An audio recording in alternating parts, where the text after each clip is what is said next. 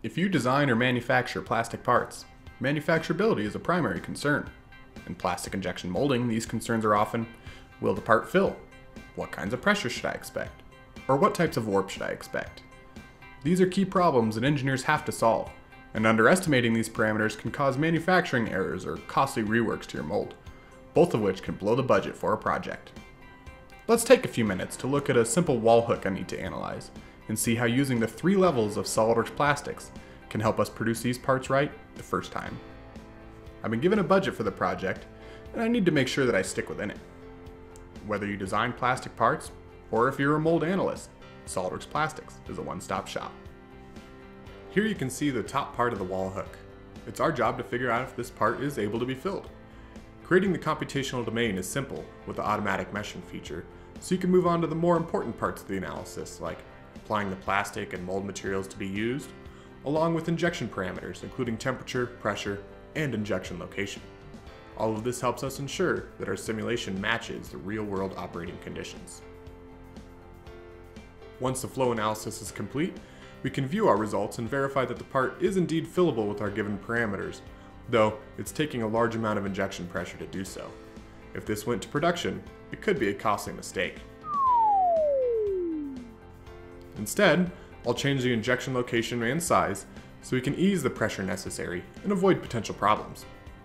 The part fill animations and the ability to predict weld lines and air traps are invaluable, so you can ensure the completed part has no short shots and has a desired surface finish. Without plastics, part filling can be difficult to predict and potentially expensive to get wrong. Let's take this a step further. We now know our parts will fill, so using the power of SOLIDWORKS Plastics Professional, we can analyze the second stage, or packing stage, of the molding process. Also in Plastics Professional, we have the ability to create a family mold, so you can analyze the process on multiple parts at once. Enter our specific packing parameters, and work through the intuitive runner channel wizard that allows us to use native SOLIDWORKS sketches to define our runner channels. Here are the fill and pack results from the analysis. We can see that the fill times and pressures are a bit different between the 2 cavities. This is not ideal. To fix this, SOLIDWORKS Plastics offers an advanced runner balancing algorithm to ensure the 2 parts are filled at the same time and with even pressure. This will increase the mold life and ensure a more even clamping force. Another potential rework avoided thanks to SOLIDWORKS Plastics. Now we've validated the 2 stages of injection molding for this part. Moving on to the SOLIDWORKS Plastics Premium module, we can now solve for the post-mold state of our parts through the use of virtual molds and cooling channel design. Going through the setup is intuitive and easy, and once the mesh is created, simply add the cool and warp parameters into the study and run it. A properly designed mold will provide good fill and pack of your parts and even cooling of the part to minimize warpage and maintain the part's net shape. From these results, it's apparent that the cooling channel I designed is a bit too big and is cooling off the part too fast. Again, this could have been costly to discover in the field.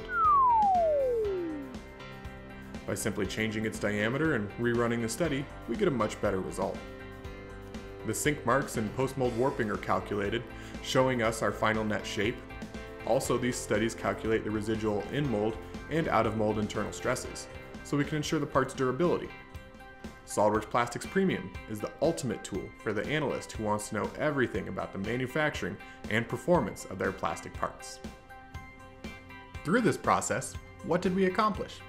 We were able to verify manufacturability of our plastic parts through filling and packing verification. We created a mold with other parts in the assembly, and analyzed the post-mold state of our parts, including cooling and warping. Using SOLIDWORKS Plastics saved our budget by finding mistakes before a single chip was cut from the mold. You can even export the residual stresses from plastics into a nonlinear study in SOLIDWORKS simulation to validate the structural integrity of your parts. From plastic part design to mold analyst, SOLIDWORKS Plastics is your one-stop shop. To avoid having this happen on your next plastics project, reach out to your local CATI representative for a trial today.